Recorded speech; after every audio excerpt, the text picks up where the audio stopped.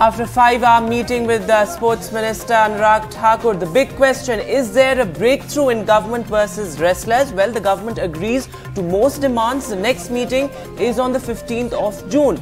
There is a new twist in cases against Brij Charan Singh. The wrestler is not a minor, changes age in her statement. And for the first time since 1980, combing operations are taking place in Manipur's non-armed forces Special Power Act areas.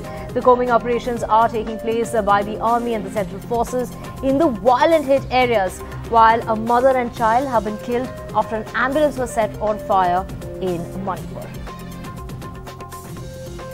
And all the politics in Karnataka after its big loss in the state. The first BJP meeting in the state today, the key BJP meeting will be held to elect the leader of opposition in Karnataka.